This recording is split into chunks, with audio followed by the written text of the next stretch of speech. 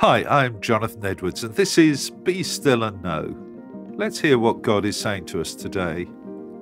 Psalm 23, verse 1. The Lord is my shepherd. I have all that I need. David knew what he was writing about when he used the word shepherd. As a young man, before his surprise selection by Samuel, that was his job. He knew what a tough and demanding task it was to care for sheep in an environment that was constantly hostile. A shepherd had to stay with his sheep in all weathers, knowing that there were always sheep rustlers and wild animals on the prowl.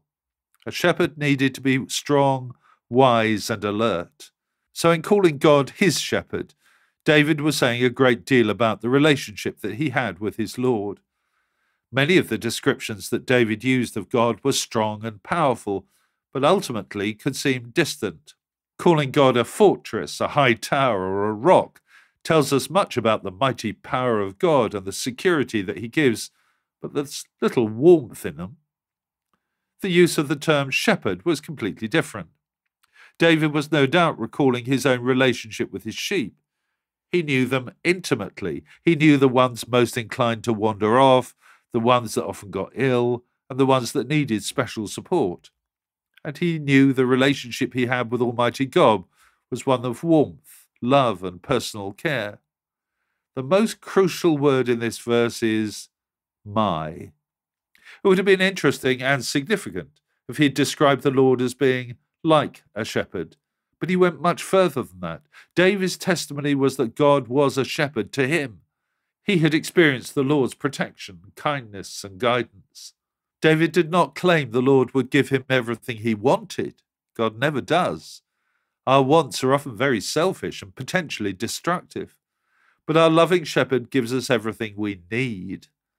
There can be no greater gift than heading into the future, secure in the knowledge that God will provide perfectly for us. Let me ask you a question. As you look to the future, what is your reaction to the fact that God will supply everything you need? And now let me pray with you.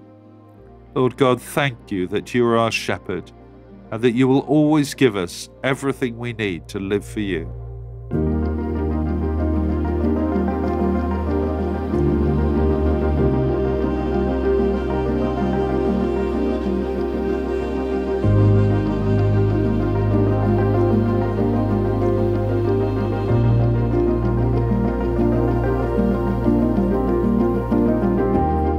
Amen. Well, thanks for listening. I do encourage you to join me every day for Be Still and Know here on Premier. And don't forget that the talks are also available on podcast, which you can access at any time. If you'd like to receive a free copy of our magazine, Voice of Hope, which contains all of these devotionals and a great deal more besides, please visit premier.org.uk/Voice of Hope. God bless you. I do hope you have a great day.